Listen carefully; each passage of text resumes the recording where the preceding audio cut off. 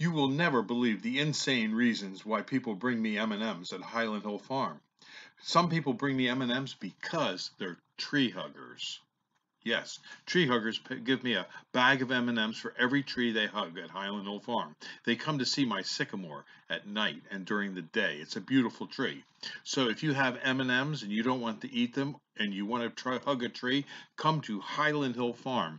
And we do also sell all kinds of trees, including the sycamore tree that you saw in this video.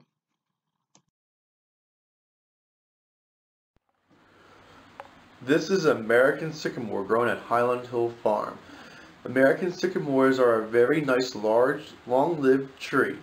If you've ever driven by any creeks or streams in Pennsylvania and you see a white-colored barked tree, chances are that big, large tree that's white-colored is American sycamore.